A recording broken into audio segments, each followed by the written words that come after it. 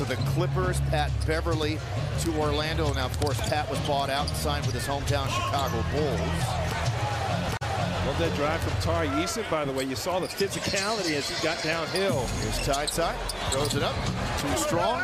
Bryant with a rebound. This pace favors the Rockets, getting up and down, getting a little helter-skelter. You're going to have to bear with some of the turnovers, but you know that's the way you want to play. And with Jokic not in, that rhythm isn't necessarily going to be there. 8 for Brown, and Brown is really, you mentioned not really known for being a shooter, but he's really become one in the last couple of seasons. But you're right, missed it, rebound battle. Easton back into play to Washington. He'll race the other way, but the Nuggets have 3 guys back. He doesn't care, goes 1-on-3, that's a goaltend. To Brown, run off the 3-point line, through the lane to Chanchar in the corner, no good. Rebound, Bryant drops it back inside, and Denver with a reset 14. A lot of what we saw earlier in the season from the Rockets, and they're getting their identity back. And they're going to call a push off that time on Bryant. And there you go. A lot of what we saw earlier in the season from the Rockets, and they're getting their identity back. And they're going to call a push off that time on Bryant. And there you go. Down by as many as 17 in the first. Christopher and had to take it away. Ball is loose, scooped up by Eason and throws it. Giving up 12 points off those turnovers. On the free throw line. Too strong there for Bryant.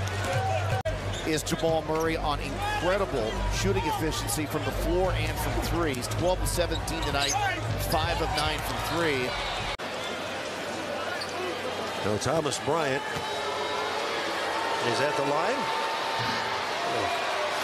Hey, don't forget, download the PointsBet app, use the code Dribble, and you receive a second chance. Back at it here in this barn tomorrow night against the Memphis Grizzlies. The last time Memphis was here was the Rockets' home opener.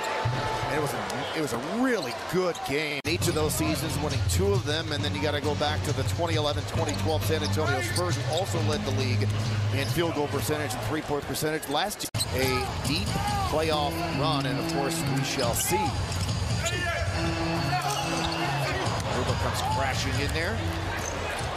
You know, I was having a conversation with an exec the other day, NBA executive just said, hey, like, he said, toughness is a skill now. Like, guys get paid to be tough. Guys get paid to play hard. It's not just a given anymore. Just did above the arc there, but yeah, he doesn't shoot many of them, but when he does, he's... I like what Coach Silas is doing here. He's saying, you know, Alpi's had to match up with Nikola Jokic. And he's saying, you know, get a piece of Bryant.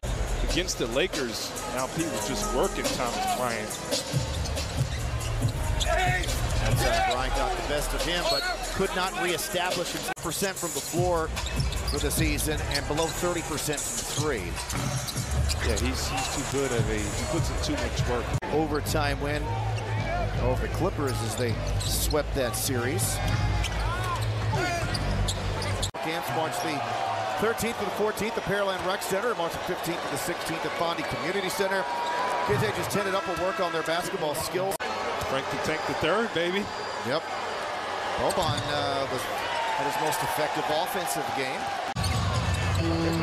Minsky wants to get the ball to Boban. Christopher falls down and gets tied up. Jump ball.